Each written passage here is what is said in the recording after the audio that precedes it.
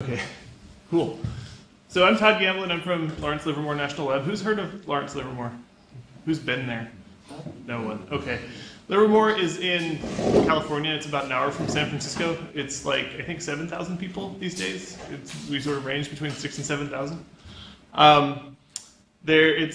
It's like a square mile in Northern California, and it's been around since like 1952. Livermore's mission, I guess, is maintaining the national nuclear stockpile and also doing other kinds of energy simulation. And so we have a pretty big HPC center. Livermore Computing, where I work, is, I guess, we have 3,000 users, and the organization itself is like 120 people, or at least in the compute center. And then I'm in the research division, which is also like another 110 people or so. So it's pretty big. It's a cool place to work, and Spack sort of came out of there. So I guess I'm going to give a little history of Spack, where it came from in the context of the lab, and then talk about the project and where it's at right now. Okay, so Spack has kind of different goals from EasyBuild, although I think a lot of them overlap. We want to facilitate experimenting with performance options, and I think that's one of the places where we differ from EasyBuild, is that there's a lot more experimentation in Spack. You can do it on the command line. You can say, I want to install this way, and we'll try to do that. And we optimize for flexibility. So we try to make it easy to build software in arbitrarily many configurations and have them all coexist. And specifically, we want it so that the user could build something that maybe hasn't been built before. And we also, we want to make it easy to swap a compiler into the build, to swap MPI or LAPACK or BLAS implementations, or really any virtual dependency. We even have things like JPEG as a virtual dependency, so you can build something with JPEG or JPEG Turbo, depending on what you want to deploy with. And then also we want to make it easy to inject compiler flags into builds. Along with that performance experimentation, we're also trying to build the things that you would need for scientific analysis. So in that sense, we overlap with things like Conda. We want to have a full Python stack in Spack, and also things like Jupyter Notebook available and easy to install. I don't think we're quite as stable as we'd like to be there yet, but that's the goal. And we want to run on laptops, Linux, and then also the largest supercomputers. So, we support platforms like Cray, Blue Gene. We'd really like to do ARM, and also Mac OS. We haven't ventured into Windows yet, although I would kind of like to, just to get that box checked, because I think we have a lot of users who would benefit from it. And I guess just speaking from a Livermore perspective, the lab is divided into lots of different parts, but we do have code teams, which are maybe 15 people each, who are permanent developers, and then different physicists hop on and off the code teams. Some of those guys support teams that use Windows, and in other agencies across the government, and so we'd like to support them better with Windows. We just haven't gotten around to doing the support yet, because most of our HPC is Linux or Mac OS, where the scientists use Mac OS on their desktops. It started as sort of a Livermore-only project, but Spack has grown. It's used all over the world now. I got this idea from Kenneth to make one of these worldwide Google Analytics charts showing the cities where it's used. I don't think we generate our charts quite the same way, so I'm not sure how comparable this is to the EasyBuild one. I think the main takeaway, if you've seen Kenneth's EasyBuild slide, is that we have more users in the US than necessarily Europe. The big circles are over here. But we're growing over there, and if anyone wants to use Spack here, that would be awesome. We get a lot of visits. We have over 200 contributors now, 500, I guess, clones per day. I tried to make this more digestible for non-developer audiences. And over 2,100 software packages in Spack. And that includes things like Python extensions and R packages and stuff like that. It's supposed to be easy to install. We have a lot of scientists who aren't necessarily savvy with Python. And so we make it so that you can just say, clone it from GitHub. You can source this file, although you don't even have to. And then you can run the Spack executable right out of the box. Spack install HDF5. It does have some external dependencies like curl, but we sort of expect that those will be on the system. And then this is where the flexibility comes in.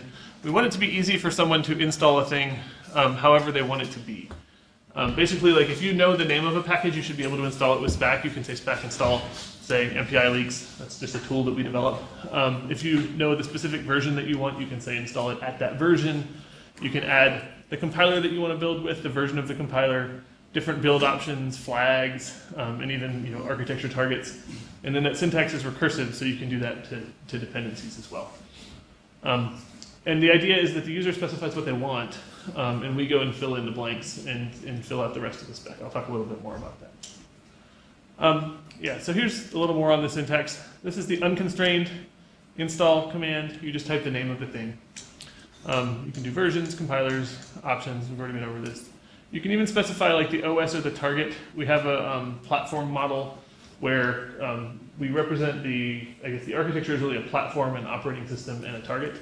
And that's designed for platforms like Cray and BlueJean, where you may have multiple operating systems or multiple targets on the system. So if you've logged into a Cray before or a BlueJean, the login nodes are running one type of Linux, and they have one type of processor.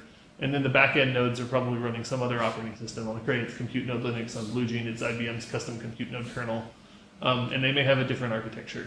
So, and even on the same Cray, you might get two different architectures. So if you look at like Cori or Trinity, the machines at NERSC and Los Alamos, their login nodes are running SUSE, and I think they have Haswell login nodes, and then their Broadwell login nodes, and the backend nodes are either Haswell or Xeon Phi, depending on which partition you want to run in. And so there are these large Franken machines where you may build packages for either side. So we don't support building one package for both architectures, although they've built Linpack that way to run it on the machine, I believe. But not many people run that way, so we don't really support it. You can build it for one thing. And then, like I said before, you can specify your dependencies and also constraints on them.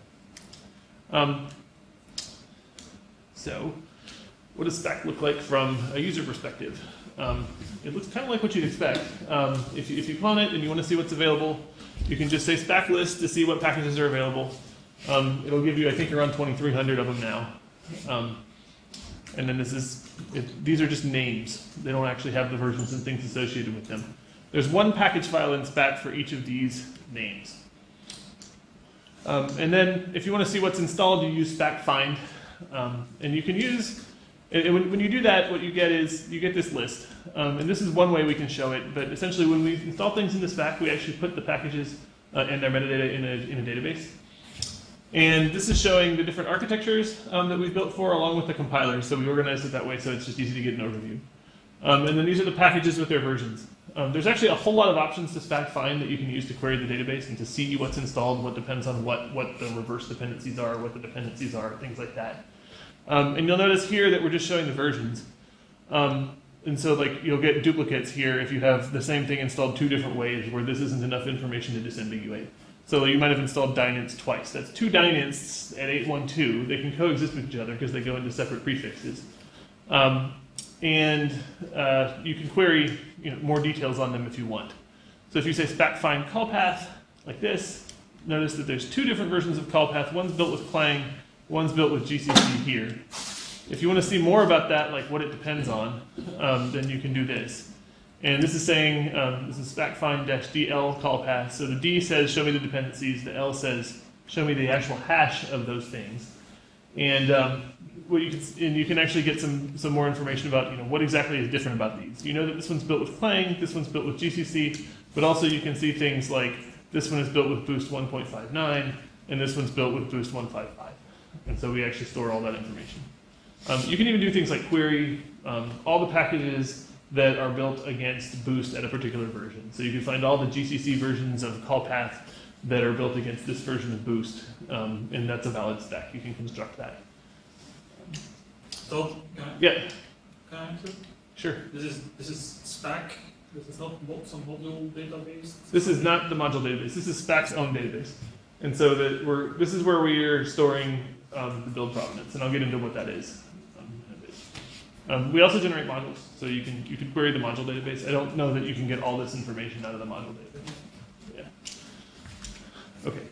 So how do we do this? The install model for Spack, if you're familiar with how Geeks and Nix install things, it is fairly similar to like the Geeks or the Nix store.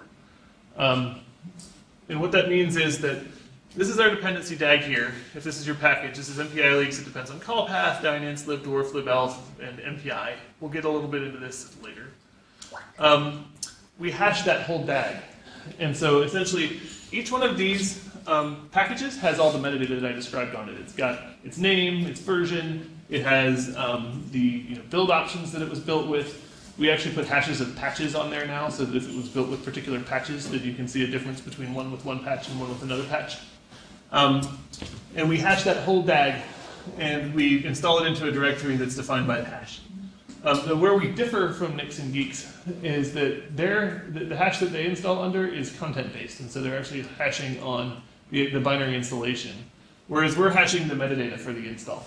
And so this is the description of what we use to build it. It's recursive. It includes all the dependencies, and so if you built it with one version of zlib or another, those are two different packages. But we're hashing just the metadata, not the actual binary artifact. We debate which one's better. We like it this way because we're focused on the configuration, not necessarily the binary reproducibility down to the bits. And I would question whether you really care about all the bits that get installed with your package, because some are things like the date that it was built and stuff like that. I'm more keen on the way that Debian does reproducible builds than necessarily the way that the Nix and Geeks guys do.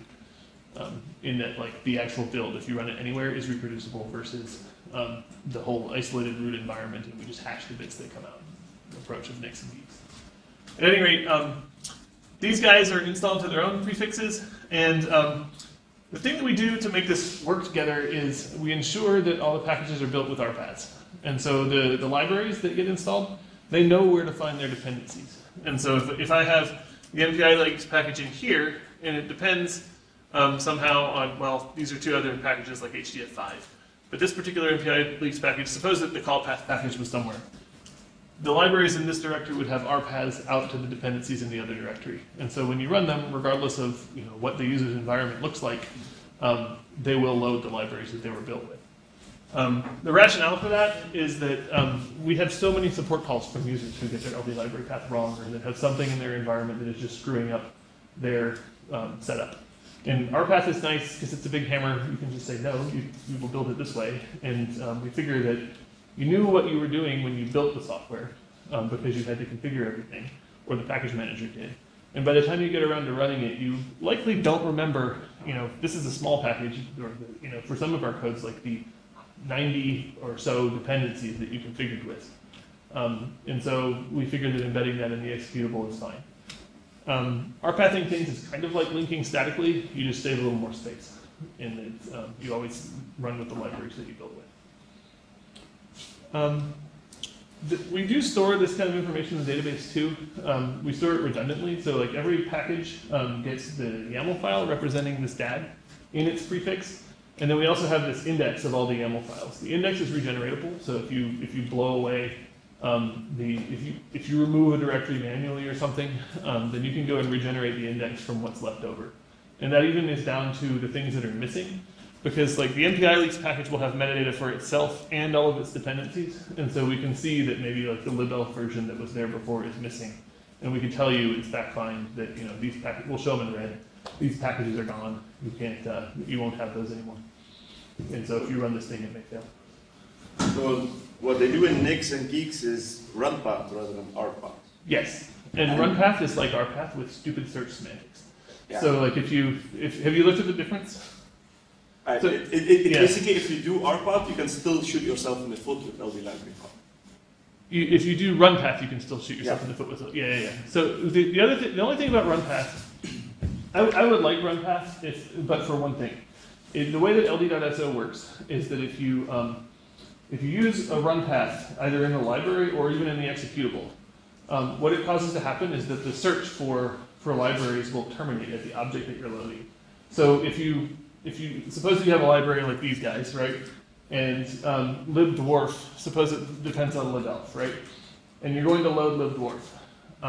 If it doesn't have the run path for libelf in it, but it has any other run path in there, it won't bother to search the parent object for the search path for libelf. So like there's no way to correct a broken run path after the fact. If you install a library with run path and you forget something, then you build an executable, and you try to add the run paths for the missing things for this library. It'll break. Run path will never check the run paths from the executable. And even if you rpath the executable and the library is built with a run path, the rpaths won't be consulted, because any run path in the chain breaks the search. Whereas rpath, it just says, okay, I'm going to search the paths here, all the way up to the executable. It just keeps searching parent objects. And so you actually get a nice layering of your search path with rpath. They deprecated RPath, right? Like 10 years ago, and everyone still uses it. Yeah, but officially it's deprecated. Officially it's deprecated. They tell you not to use it. And we've told Red Hat that they should not use They're never going to get rid of rpath ever. Who deprecated it? Just C? the- Or is it- No. So there was a major flame war on the Debian Utils mailing list. list a long time ago. Binutils? Sorry? The Yeah, Binutils? Binutils. Yeah. Well, only recently did they actually put in the deprecation. The other stupid thing about rpath and runpath is that the way that they use the same flag on the linker line, but you put this enable new dtags flag along with it, and it turns an rpath into a runpath. Yeah.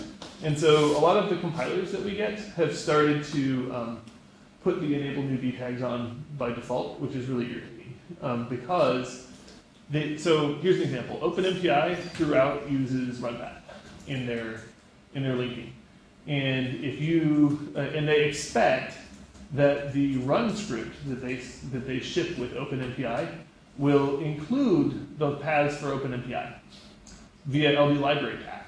So they use runpath in all their libraries, and then they expect that to be completed with LD library path by the script that runs the thing. Which means that if you don't use their particular run script and you want to run with something else, then you need to do all that work too. Whereas if you had used rpath in the first place, then you would not only have all the information in the libraries, you could also fix it in your executable, and so our compiler wrappers could add it in. But we typically deploy like our CC or our compilers and our MPI compilers so that they add rpaths for all the things that you need. We can't do that anymore with OpenMPI without patching the OpenMPI build to use rpaths instead of runpaths. And you do that via the compiler wrappers by We adding just disable. still enable new dtags. You add disable new dtags, or you. We strip enable new dtags or add disable. Well, adding disable is harder because you have to make sure it's the last disable. Just do that at the end. Yeah. Yeah. So like, yeah, it's nasty. We've talked to the libc guys about this, about the rpath versus runpath thing, and they agree that the search semantics are broken. But we would have to introduce like another flag, like right path or something, which we could also call rpath because it would be right path. We could have enable new dtags. And make it even more sensible. So it's deprecated. They won't get rid of it. Yeah, they're not going to get rid of it, and it's nice because it overrides LD library path. I mean, on the other hand, if you use a package manager and it inserts all the right run paths and you get the linking right in the first place, then run path can be perfectly sensible and you can override it with LD library path like you expect. The issue that we see is that sometimes users set LD library paths. Yes. And they hard include user lib64 because that's what Stack Overflow told them to do. Yes. And also commercial software that in their run scripts they add user lib64 and LD library path, and if you're using runpath, you're screwed. Yeah. Well, so the cool thing about this is if you rpath your executables, we have people who do workflows with 3 different codes, and they may have 3 different versions of different libraries that are associated with each of those codes. If you used LD library path or something to set that up, then you would have to make sure that all 3 codes are synchronized, right? Which is the same kind of problem that the guys who are doing containers are trying to get around. Each application has requirements that there's no point in trying to sync with another application because they're maintained by different people. You should just let the applications run with their own dependencies. And so that's what we're doing here. We're doing it as far as we can within the same process space because it's one ld.so. We're not letting you load 2 different versions of the same library because that's just a race, right? If you have a DAG and this guy has one version of libstandard C++ and this guy is rpath to another one, then you're screwed because it's a race to see who loads libstandard C++ first, and then the next one will be looked up by symbol and you'll get the wrong ABI incompatible symbol from the other one. So you still may have conflicts even with rpath.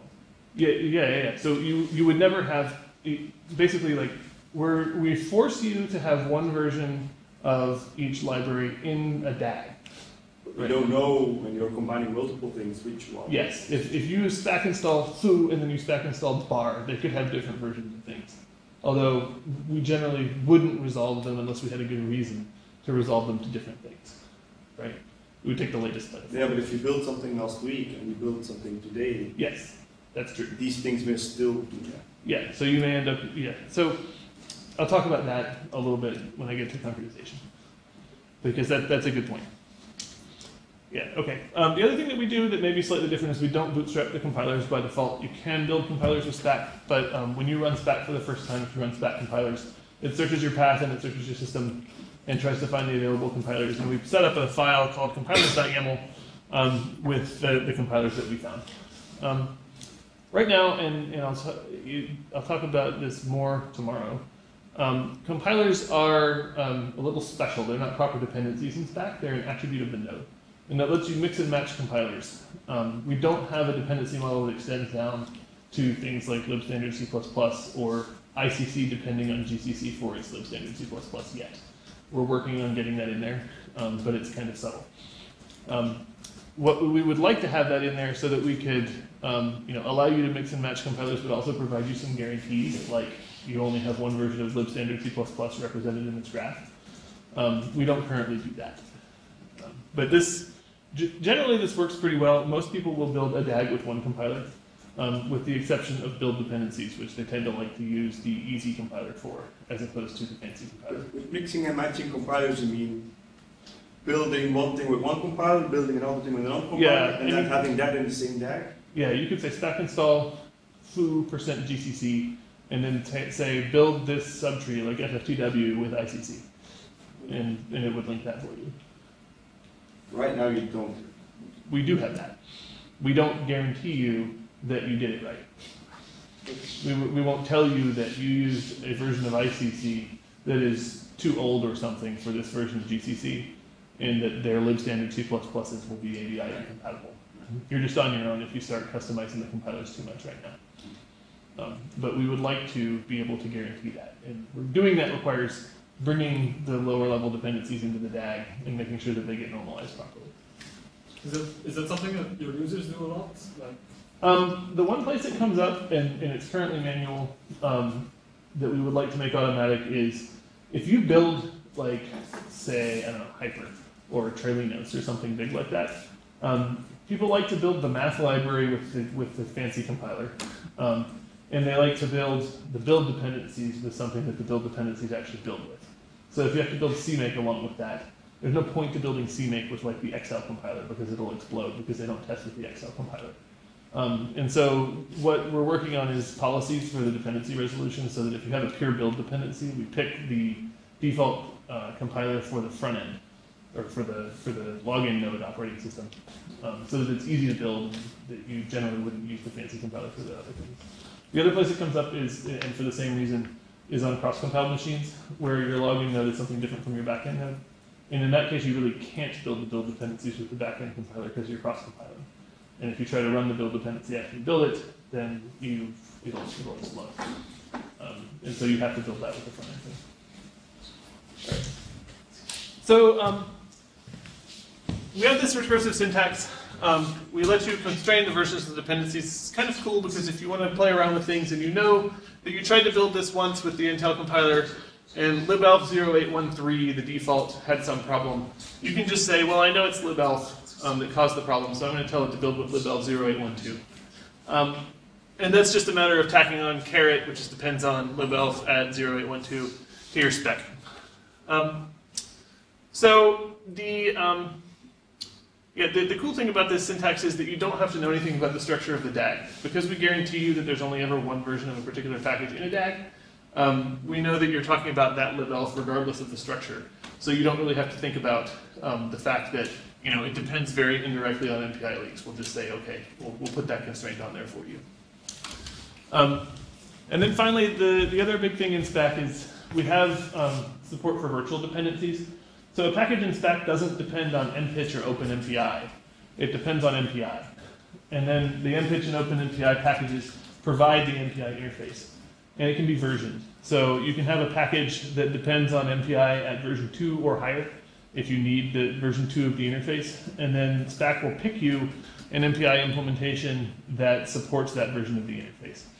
And so what that means is that when we actually do dependency resolution for this DAG, the MPI node is going to get swapped out for some MPI implementation in the course of the resolution. And then you can actually control which implementation you want to use on the command line. If this is unconstrained, you could say build this thing with MVAPitch at 1.9. And this provides MPI2, but suppose it didn't, and the package depended on MPI2, this would fail and it would tell you there was a constraint violated if it was actually not a sufficiently high MPI version for the package. Same thing there, you can say build with OpenMPI at 1.4 or higher, and that just says find me that new of a version of OpenMPI. And if you really want to be ambiguous, people don't typically do this, but you can say Spack install MPI leaks with MPI2. Typically, you don't put this kind of a constraint on the command line. You put this in the package and say, I require MPI2 or higher. How does it work when you build or when you install MPI?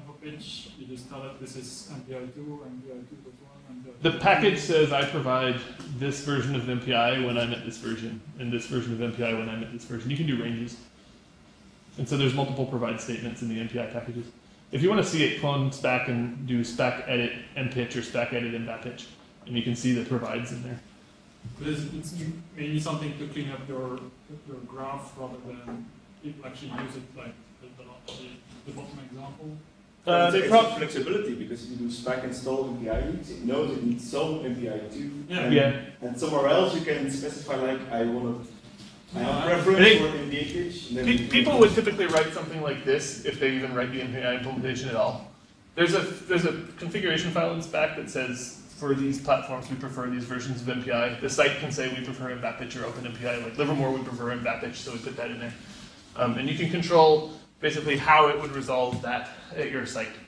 And so and then if it can't resolve with MVAPitch or something, then you can tell it it'll fail over to something else. And so our second MPI is OpenMPI, so we'll do that. Yeah, people don't generally write this, but it's an example just to show what you could do. And we're not showing packages right now, but this is a constraint that I would put in a package.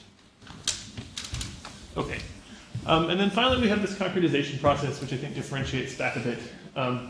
You can write fairly elaborate specs on the command line. What this is doing is it's providing constraints on a DAG. And so we build that DAG out, and you can see here, this is the graph. We put the constraints on the nodes, and we call this an abstract spec because it's not complete. You can't build this. You don't have enough information yet. We have this concretization process, which is basically dependency resolution. The way that most package managers do dependency resolution is that they will have a package and a version, and that's their description of the thing that they're going to resolve to. In Spack, we have a lot more information because we have the compiler version, the variants that are on these things, like this plus debug option. You can actually depend on a package with an option if you need to. So like if you're a package, you can say, I depend on HDF5 plus parallel, and then you know that you need the parallel interface for HDF5. So that's all baked into the dependency resolution algorithm. And once we concretize it, every node gets a version that the tool picks. It gets a compiler version, an architecture. All the variants are assigned values, so all the different build options. And we call that a concrete spec. And then that gets stored as a YAML file on disk, and this is what the database is generated from. And if you want to reinstall, you can do an Spack install -f, one of those, if you want to build the exact same thing again. Yep. So the other thing that we do to enable some of this is we build everything in our own compilation environment. I mean, every package manager does this to some extent. The unique thing that we do, or maybe not unique, but one of the choices that we've made is that we build with compiler wrappers. And so when you get into the Spack build environment, we take some pains to make sure that you will be using the right RPaths, and that you will have the includes and library search paths for your dependencies on the compile line. So what happens is, when you go into do install in Spack, it's going to fork off an install process for each dependency. And so each one of these guys gets its own process.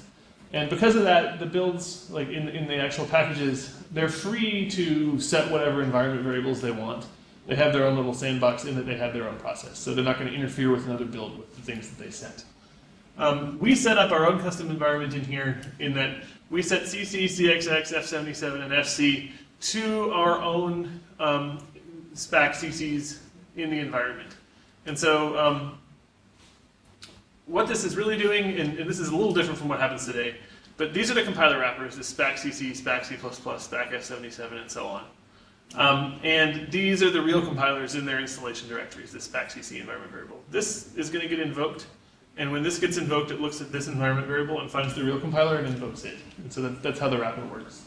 And the wrapper also sets some include library and RPath flags on the command line so that we know where to look for dependencies when we search for them at runtime. So that's how the RPaths get in there. The kind of cool thing about this is because we put these I's and L's and RPaths on the command line, some builds will just work. You don't have to do anything special or add any flags to them because auto tools will just try to test if it can include a header or test if it can link against the library and it's just there like it was a system package because we put the -i's and -l's. We also set things like package config path, CMake prefix path, library path, stuff like that in the build to make it likely that you will find your own dependencies. What we don't do at the moment is we're not setting up any kind of chroot jail or anything like that for the build process, which would give us more reproducibility. It's hard to do that on supercomputers because there's just so much vendor stuff that you rely on in the vendor environment, especially like on a Cray where you have to use their compiler wrappers too. That we don't do that yet. There's that and you need root. Yeah, there's that, and you would need root for chroot. Or total isolation. You can do what Basil and Gentoo do, which is use a namespace, and actually which you can do in user space, right? And so Gentoo actually has a library that we're thinking about using that they use to set up jails for their build processes in user space. And I think that would give. Which one is that? I think it's called Gentoo jail, like libjail or something. And so I was looking at it for the other day. We haven't gotten around to integrating it, but it would give us a potentially more reproducibility. I think Basil uses that internally. And Debian also has a tool. Sorry? Debian also has a tool like that. Yeah. And you can completely do that without root or it? I think I haven't researched it enough, but that's my impression. Because Gentoo prefix doesn't require root. You can install that without Yeah, it can still be root binaries. So I think Singularity has a whole bunch of root binaries in back and because user need use namespaces.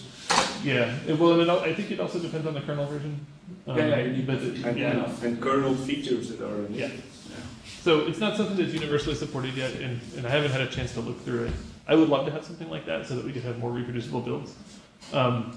You would still, even if you did that though on the Crays and some of the weirder platforms, you would have to think about how to mount in all the different vendor things, and so there's more complexity there. I would also like it if currently in our build environment we blacklist, we don't whitelist, and so we will just blow away things like LD library path and variables that we know are bad for the build process, but we don't. I'd rather just start from scratch and set all the things that I need so that I know exactly what I'm getting. On the Crays and things like that, there are other Cray programming environment variables and so many things going on that I don't want to do that because I think everything would break. And essentially that is Cray's interface, right? Like that using their compilers and their modules is their interface. So we had to rejigger things for Cray to do that. And I think that's the only one that they really support. So if we were to try to do it, natively underneath, they could change it out from under us more easily. So we're trying to go with the most stable thing. Although I sort of push back at the notion that anything in the environment based on shell scripts is the interface. All right. So I think I talked about this somewhat. Yeah, we just so this is the whole reproducibility thing. But you can reproduce and install with Spack install-f spec.yaml. One thing I would like to be able to do is sort of explore this reproducibility notion a little more in depth. I think for HPC, people typically don't want to reproduce exactly what they did before. They want to reproduce something slightly different from what they did before. Where maybe they ran on last year's machine and it has one architecture. And if you just do Spack install-f spec.yaml, you'll get the wrong architecture in the spec because it's from the old machine. And what you'd really like to do is say, I want to take that spec.yaml, but I want to change the compiler to the Intel compiler, and I want to build for Broadwell instead of Haswell, or something like that. And what would be cool is if we could take that and rerun the dependency resolver with the change parameters and see if any conflicts arise and then try to resolve them. We have that logic implemented for something resembling, I guess, environments. It's like a prototype. We have there's a pull request out there where you can basically, you can take a bunch of specs, you can stick them in the same environment, and Spack will try to resolve them all together. And then you can take that chunk of things and install it. And so Peter has some prototype logic in there for saying, change the compiler to Intel, and then recheck and see if any conflicts arise. And I'd like to get to where we actually do a backtracking search to fix anything that comes from that. Although at the moment, changing the compiler is fairly trivial. Most things don't have, specific changes for compilers yet. So there's not that many constraints that depend on it. So it'll go smoothly. If you change things like versions, if there's like a version incompatibility, it would be good to, pick a newer version of the thing that, satisfies some version constraints. There's a whole resolution process that would need to take place there. Well, one thing that came up last week during the Easy Build user meeting, that was it was one of the geeks guys that brought it up. He says, Spack is giving you so much flexibility that you're basically building something that chances are nobody ever built before, in terms of the whole DAG. That's sort of true, although... And then you will have to do a very good job at testing it to actually make sure it does properly work and doesn't spit out garbage. So what we're doing right now is, so currently Spack has been, we're pre 1.0. And when you resolve something against develop, you're basically, you are probably building something that no one built before, right? Or at least, yeah, I think whoever submitted the package, yeah, that's probably an accurate statement for some of the builds. It's not only that particular package, but everything else. Yeah, that's true. Because we picked the most recent version for lack of a better option, right? There isn't. Well, so there is a way to get around that, right? And so what we're going for the release process, and what I would like to have, is we're starting to do monthly releases where we push out what we have at that time, and then we will backport egregious fixes to the particular release. For every release, we'd like to have all the packages built and binaries available for those packages. Not all as in all combinations, right? But all as in I type stack install foo and I build the default configuration of that thing, right? And so if I have all the variations that I need for that to work across the stack built, which I don't think is intractable, then I can have binaries for that release. And then if you then pull down develop, you could say prefer the latest release, right? And so when you resolve your dependencies, then you will get mostly things that adhere to that release, right? Unless you need these factories. Yeah, and so basically, like you would snap to the release essentially in the resolver, where you would say, if that's the latest release, I will prefer those versions because I know they're tested. And we'd have like a setting where you could say go bleeding edge and just build something out of develop, or stick to the latest release, which hopefully is fairly recent. And then, the goal I think would be to have a nice medium between you have to build exactly what the distro people provided you with, which may not work on your machine or may not provide you with the flexibility that you want. And you're building something really bleeding edge, right? Like I'd like to have it so that the things that you don't care about, you get pretty tested, pretty performant options for, right? And then if you tweak some things, then you're tailor expanding around the point in the combinatorial space that you care about. So that's what we're going for. And we would also build everything on every pull request, where we farm it out for a few different operating systems, and we have some window of developed binaries available, and we'd probably purge those on least recently used in some time period or something like that. And hopefully, that would get you most of the DAG that you care about, and we could also monitor things like what options are people trying to build with, right? If we have a binary mirror and we get requests in for, I want to get this spec, we could look at it and say, hey, this is looking really popular. Everyone is trying to build with, CUDA or something that we don't have in the default stack. We could go and optimistically put the binary out there for that and accelerate things. That's a ways off. We don't have that yet, but I think it's feasible.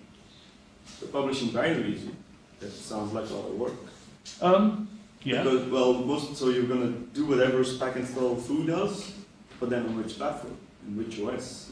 Yeah, so we're starting with the platforms in Amazon, and I'd like to do it for all the big machines. So I would do it on Summit, and Sierra at Livermore, and Theta at Argonne, and Corey at NERSC.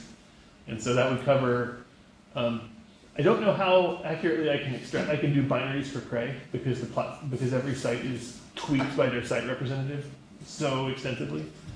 We'd have to see about that. But we have talked to Cray about containers, and so they are saying that they may start publishing a container of the Cray compute environment, in which case we could use that as our build environment. Publishing in the sense, Giving it to their sites, and then we could have their sites running CI to generate binaries for Cray. And that's what I would really like to do that. And then that would be our vanilla environment. Maybe we try to see if we can pull that container from somewhere when we build the stack on a Cray. It's right now it's like kind of in limited release beta or like only to Cray sites, but it would be cool if that container was available. I don't know how much licensed stuff is in it, so that's really the question. And then there's other questions like how do you build with Intel compilers in the cloud and things. Although Intel actually they have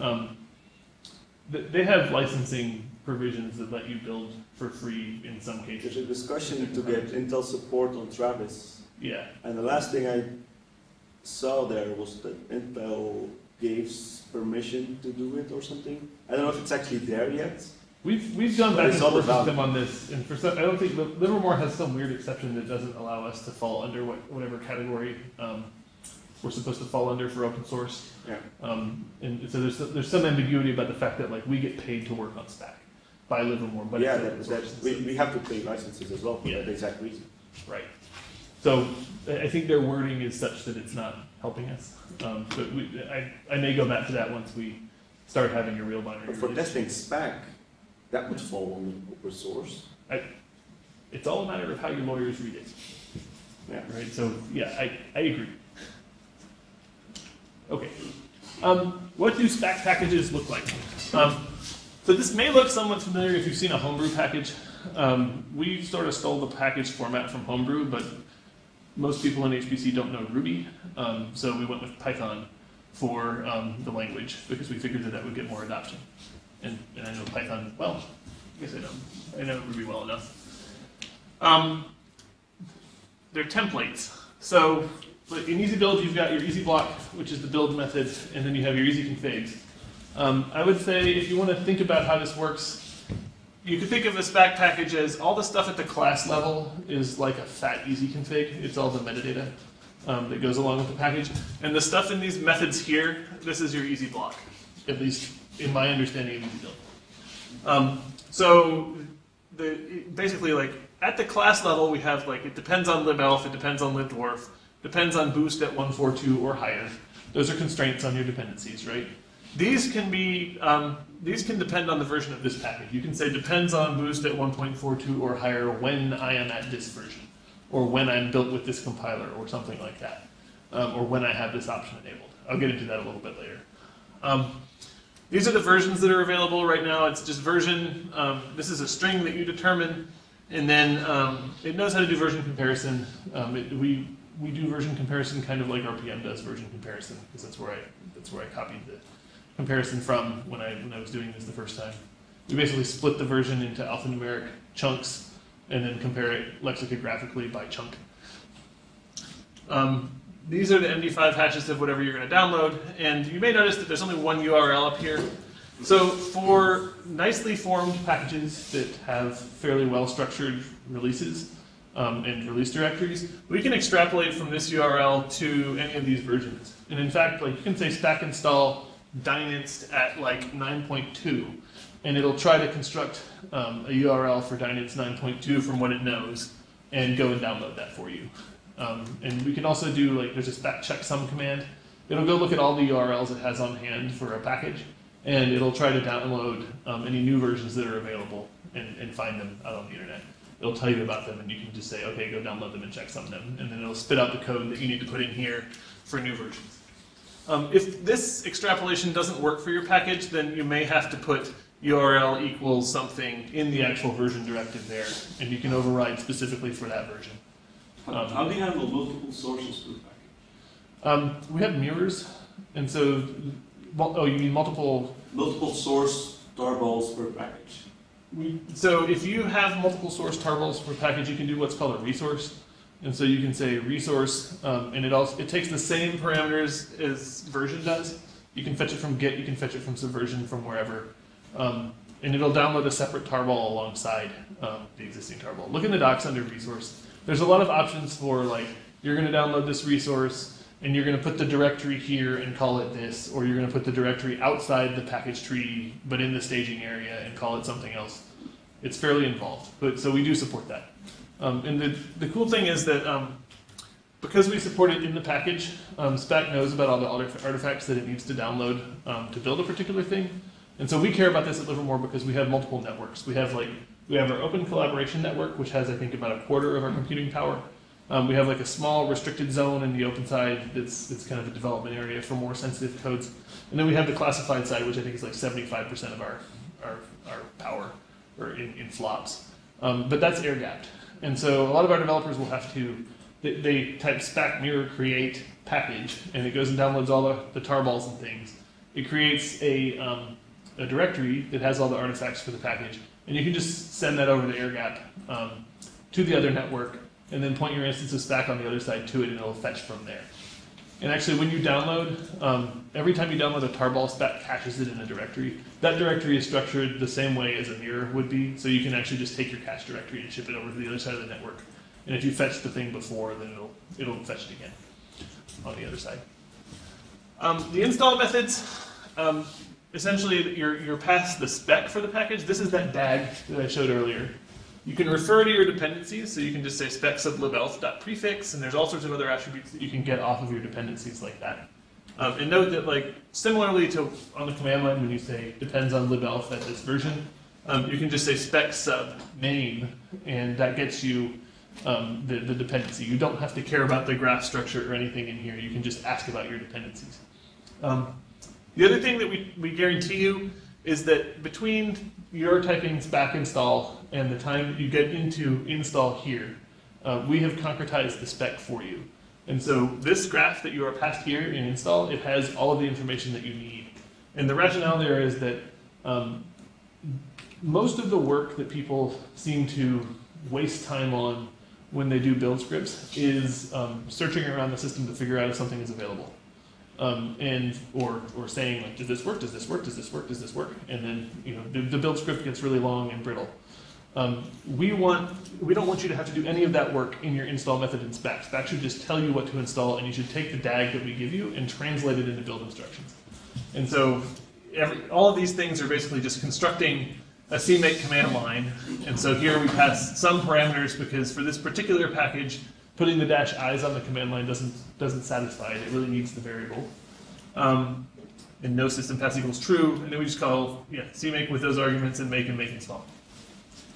The other thing we can do, and only a few packages ended up using this, is we can multi-version functions. So most packages will put some conditional logic in the install method, and you can actually use that same syntax to query the spec. So you can say, do you depend on this thing? Is this variant in the spec? Is this enabled? Is one of these options set? That's all done through the spec object. You can also overload functions based on the spec object, so you can have this completely different version of install. The place that people typically do this is if the build system just changes for the package. So for Dynance, they used to use AutoTools, and so when you're at version up to 8.1, or I guess it wasn't AutoTools, it was like their own custom thing, you just do configure make and make install. And since 8.2, they have improved the build with CMake, and that's why it looks so much prettier here. Good joke. And see, isn't this better than this? And so for all the default version is to just make the CMake command line for newer versions of Dynance. Okay. Do you have to do that on a method level? You don't. So you could put an if statement. Yeah, you could just put an if statement in the function too. Right. It's a style thing. If it's cleaner to just do this, which because the commands are different, right? The structure is different. The configure line is different. Yeah, exactly. Yeah, then you can separate it out completely to method level. Right.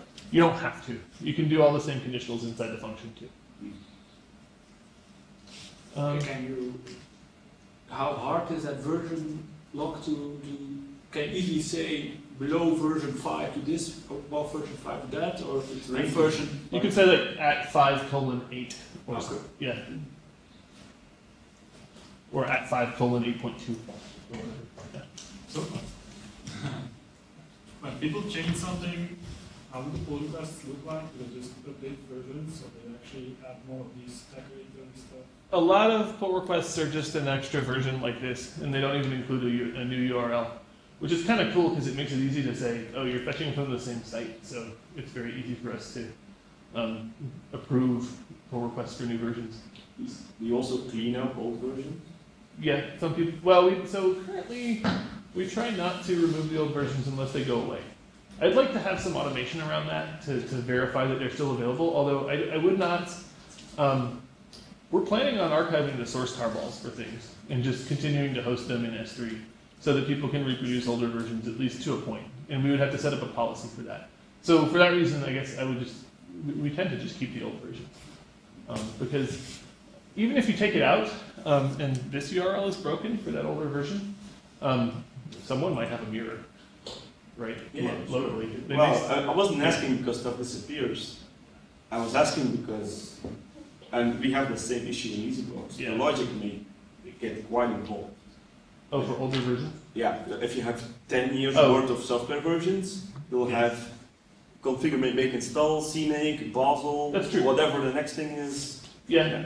Well, so we were thinking of providing the option to split the files, like so that you could potentially have a package file for older versions and newer versions, and then you could name the package file with the version range that it's valid for, or something like We that. have the same idea, but we haven't gone there yet. It would be relatively easy for us to do that.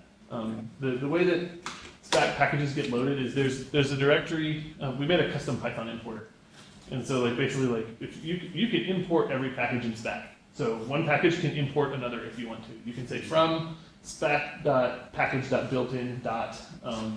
mpitch, import the mpitch class, We have the same thing. and you can subclass a package that way. Yeah. Yeah. And so if you do that, then we could just modify our importer so that it would Check the version one first. we'd have to make like a composite class that would do something different. Basically, like the package is an installer when instantiated, but when it's the class is the metadata and the instance is the installer. We would have to make the instance composite so that it would know which version to instantiate underneath to install the particular thing. Do you guys do multiple inheritance too? So for example, at least with the old Dynams, this is just configure make. Yes. Do you do that? Do you have like generic packages that? We do. Okay. So yeah, so if you look in the build systems directory in Spack, we have support for AutoTool, CMake, Python packages, And R, WAF. So why does Dynams derive from other tools? Because it's hybrid. So we don't. Yeah, we haven't. So that's a good question. We don't have multiple inheritance done well yet because the build system packages make a lot of assumptions about their build system. So if you want to make a package that does both things like this package, you just extend package, and you have to do some of the mechanics yourself. So you may be missing a few features here. That's something we do have in EasyBlocks. Yeah. You can do, well, Does the it all- Spack terms derive from other tools and CMake, and then depending on the version, we do the right thing. Yeah. And there's no like configure, make, install in there, it just goes to the, We could. Yeah. We could probably refine that somewhat. because that would clean this up a bit. A little bit. Yeah. Yeah, but It's also not the cleanest easy blocks we have. Are the ones that do that? I think it's just depending how big this grows and This is not the common case.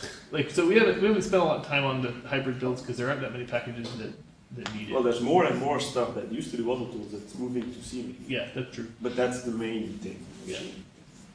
So I'd like to make the multiple inheritance cleaner.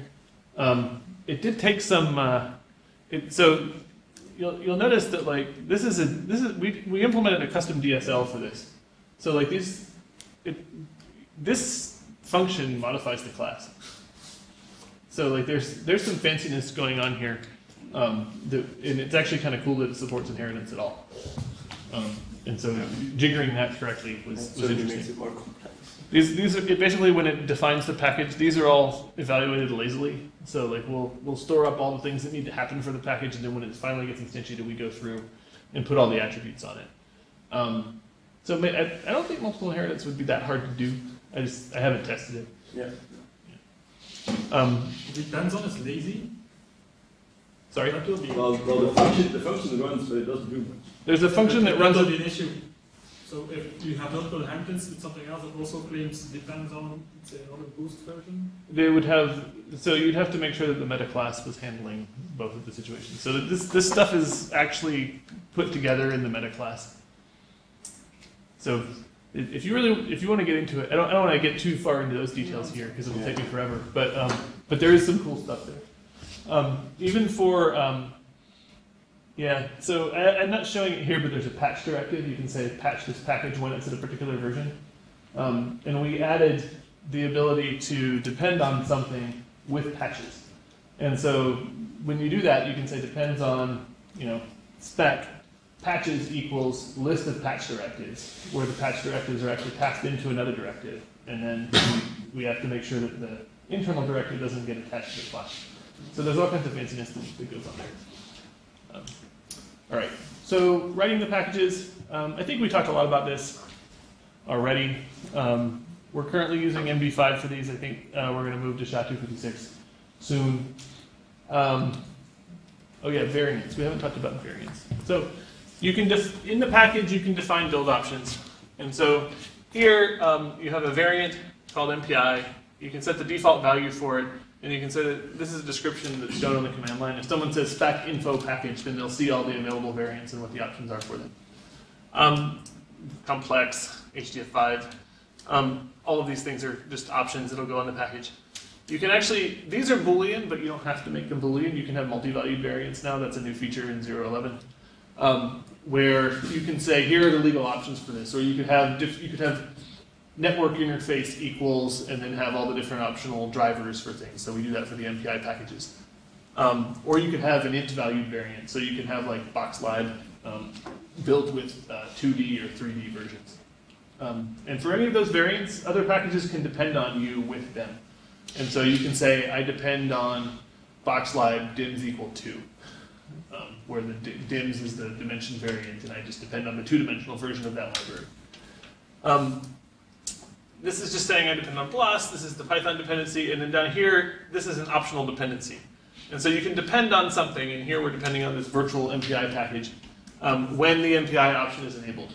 And so if someone wants to install this package without MPI, they would say install PETC tilde MPI, and the tilde just says turn off the MPI variant.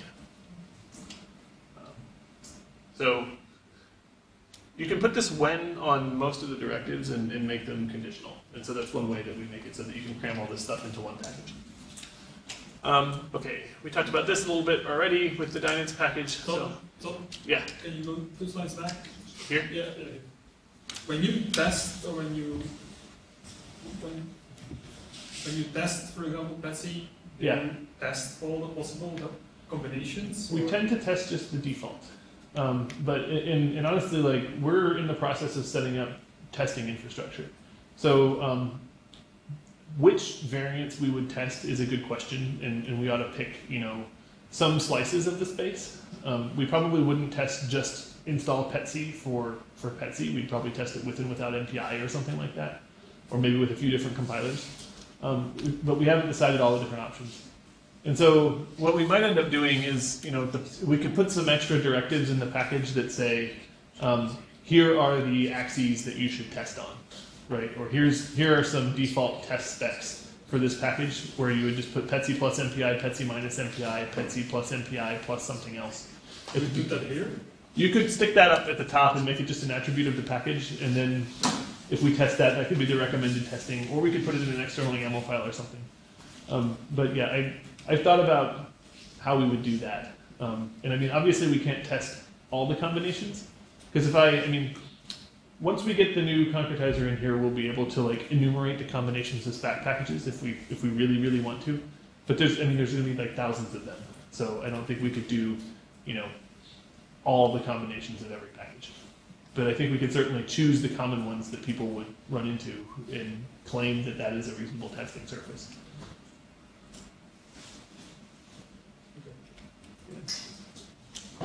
Okay. So Todd, we should try and wrap up Okay. soon, because otherwise lunch is going to be... Oh yeah. All right. So creating packages in Spack, you can say Spack create and pass it a URL, and it will generate you a boilerplate. We handle the different build systems there, so if you pass it a CMake package, it'll generate you a CMake package template. If you pass it an AutoTools package, it'll generate you an AutoTools template. And the idea is that most of the stuff is done for you. So we try to make it very easy for people to contribute packages that way. All right. We're getting close to the end here. We just released Spack 0.11. And Kenneth was nice enough to find a performance problem with it, so we patched that and released 0.11.1. And so that has 2178 packages. The big major features are the binary packaging that we've talked about a bit. We support Python 3 throughout. We have some really cool module support, so if you guys are interested in that, check out the YAML format that you use to specify module hierarchies, because it's very versatile. The guys at EPFL did that. And basically, like, I guess I'll say this. With the Spack LMOD generator, you can put a YAML file, and basically in the YAML file you say the virtual dependencies that you want to put in your hierarchy, and so you can, plus compilers. So you can have, a typical LMOD hierarchy that has core, compiler, MPI, and it'll just use the MPI implementations there for the different MPI packages that you can load. You can also say core, compiler, MPI, and LAPACK, and it will throw in another level for the LAPACK implementation for the packages that actually depend on LAPACK as a virtual dependency. Same for BLAS. You could even put JPEG in your hierarchy if you wanted to. Python. So we don't currently switch on like version that way. So you can stick any virtual dependency in there right now, but Python's not a virtual dependency; it's just a package, and so that's a good idea. And then let's see. Yeah, we added multi-value variants, test dependencies, and some other dependency things. One interesting thing we added was packages can now patch their dependencies. So packages can already patch themselves, but we have QMCpack and that we tried to integrate. And those guys, for some reason, maintain like a 40,000 line patch on one of their dependencies, which is weird. But they do it, and they wanted to be in Spack. And so we said, well, we could support that. So you can depend on a package with a patch. And what that means is that when you build that package, or when that package is built as your dependency, then we will patch it and we will give it a different hash because we put the actual hash of the patch into the spec. So it's basically you're installing a custom version for yourself alongside all the others, and it'll coexist with the regular vanilla version that everyone else depends on. And so, we don't condone that. We're not saying, please everyone go patch your dependencies. But if you're a package that does, and there's a fair number of them, we can at least bring you into the ecosystem and maybe advise you to stop doing that, or understand why it is that you did that. We can encode that. And then lots of speed improvements were in there. Okay. We're collaborating pretty closely with the US Exascale program, and as part of this, I think the main points here are that we're trying to improve on the dependency model to add more things all the time. So we're adding this new concretizer to make the dependency resolution better. We're trying to be a hub for software releases for ECP, so we've been working with different teams under ECP to have them do releases periodically and do the releases using Spack. And then we want to do build and test automation. So the big thing for this year that we want to have done by September is the environment stuff that I talked about earlier and the build and test infrastructure. So we want to have automated tests running all the time. And we're working with Kitware to do that. And we're also planning on hosting binaries, like I said, so that's all happening this year. There's a concurrent project that you may be interested in, which is we're doing continuous integration with the ECP, so we're working with the HPC centers to build a secure CI system. Maybe we can talk about that at lunch, but essentially, like, most CI systems are not designed for HPC centers, and you can't run them securely, or at least not as a service for users, and we're trying to change that. We've worked with a lot of different projects under ECP. I won't get into the details. This one in particular may be interesting because it includes all the major solver libraries from DOE. So XSDK is the distribution for Trilunos, PETC, Hyper, SuperLU, and some others. And then this patching stuff I've already talked about. The community is growing. You can see that, like in 2015, we were mostly a Livermore project, and so that's this green line here and the blue line down here. This is lines of code over time in the packages under Spack by organization, and this is lines of code over time in the core by organization. And so, like around 2015, when we gave a presentation at Supercomputing, we started getting lots of external contributions, and it's just kind of grown since then. To the point where, like in the packages, Livermore isn't actually the major contributor anymore.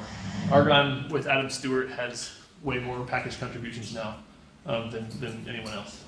And so it's been pretty awesome to receive so many contributions. And then sometimes people will even add things. So like the ECP proxy application team was trying to, have a way to differentiate their proxy apps from other packages. So someone at EPFL just added tagging to support that day. So that you can actually search by tags in Spack, and packages can have a tags attribute, so that you can provide a little more metadata. Okay, and this is my last slide.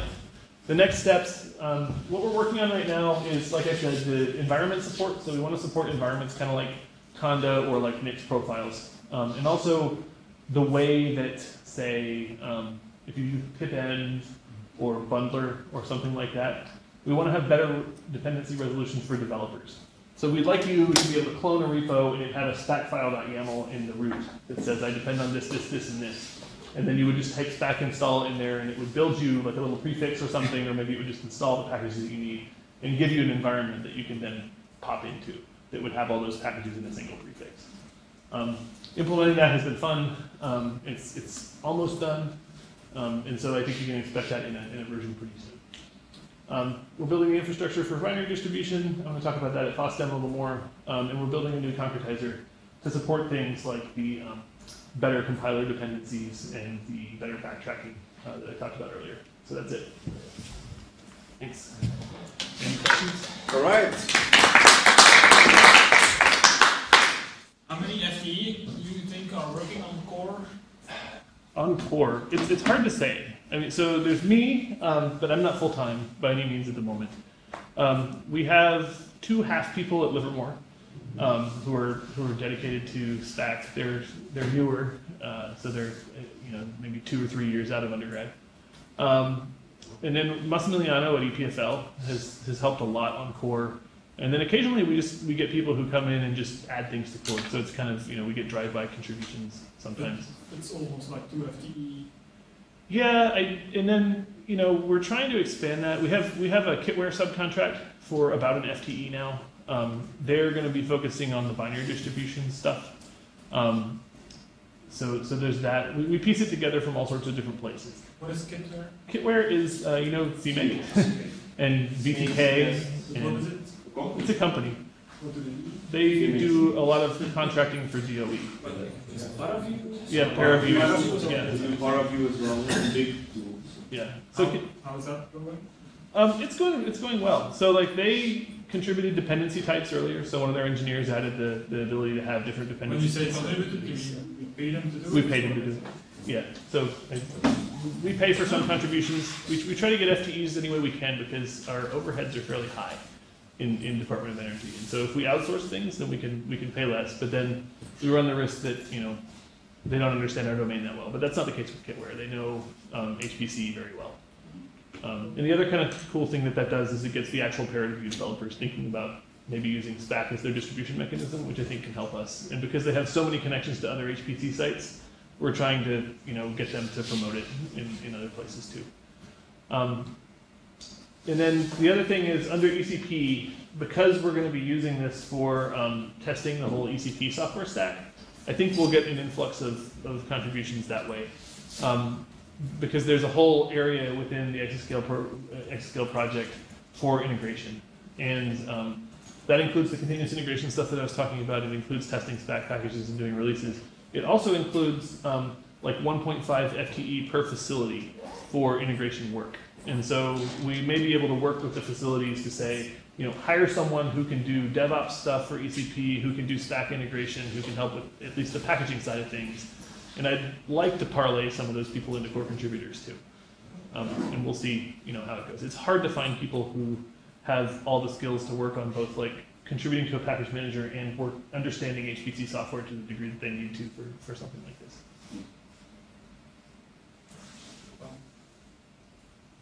All right. Yeah, we can discuss it further over lunch, I guess. That would be a good time to head there. So we can get a table. Yeah. Are you going to look up here? Yeah.